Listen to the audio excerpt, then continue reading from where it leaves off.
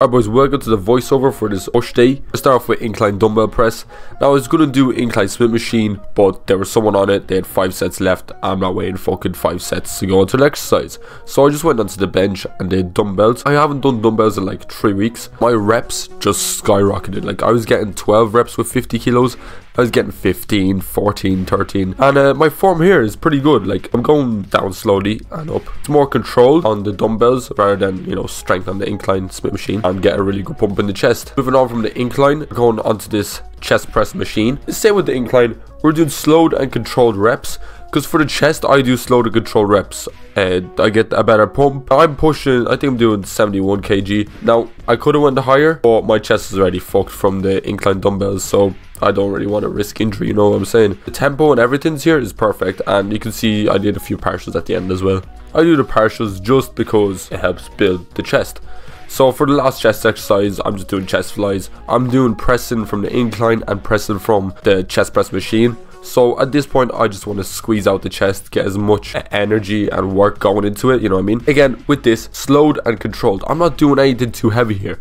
Again, I did 10 sets of chest already. I don't need to go really heavy. Again, risking injury. Going all the way to failure, and I'm doing partials at the end. So that was chest pretty much done. Going into rear delts, literally flipping over the machine. I'm doing a full range of motion here, stretching my arm out all the way and keep moving it up and down. Again, these are slowed and controlled. I couldn't do any more reps on this. You can see here I did partials at the end. But if I did one more rep, I think I would have just, you know, collapsed on that seat there. So I'm doing lateral raises next. My form on this has improved vast. I remember starting off doing this and just already feeling it in my front delt. But I really perfected my form. That's just from watching YouTube videos and shit.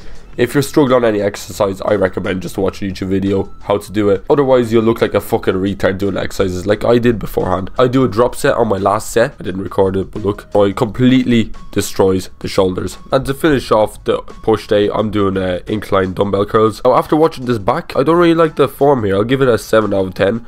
I feel like I should leave my elbow in a locked position and slowly bring it up. So I might lower the weight down and adjust. And that's the strength of recording, you know. If you're recording your sets, you can see where you're going wrong and when you're going right. And I finished off a hammer curls, just 2 sets, but I didn't record it. So that's that done. That is upper done. Gonna hit up the post-workout meal in a minute. What a training session. Like, I do, what is it, 13 sets of chest. And I know that could be too much. I don't know. It's working for me.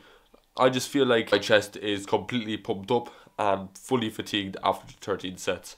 I feel like if I'd done any more, my chest it'd be just junk, you know, just doing it for the sake of it. So 13 I found is the perfect number for me for chest.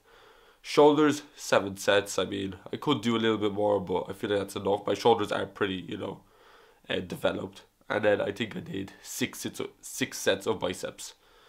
You know, the incline bicep curls. Whoa.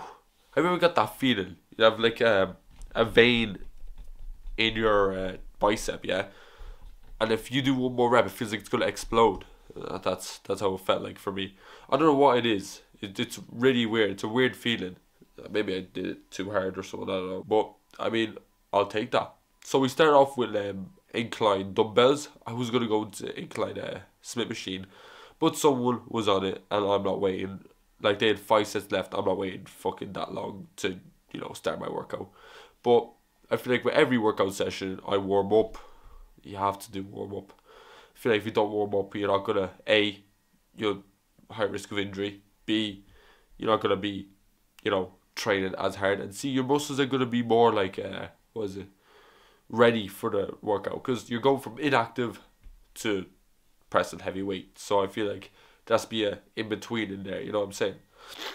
Like, a warm-up shouldn't be that hard, like, you should be warm up with, like, fucking, 50 kilos, you know? Too much. Just a light warm-up, kind of just duplicate the movement you're doing, but to a lighter degree, and also do some dynamic stretching, so just, like, move your arms or something, fucking up. Bulk is going fantastic. I think it's day number 72, okay?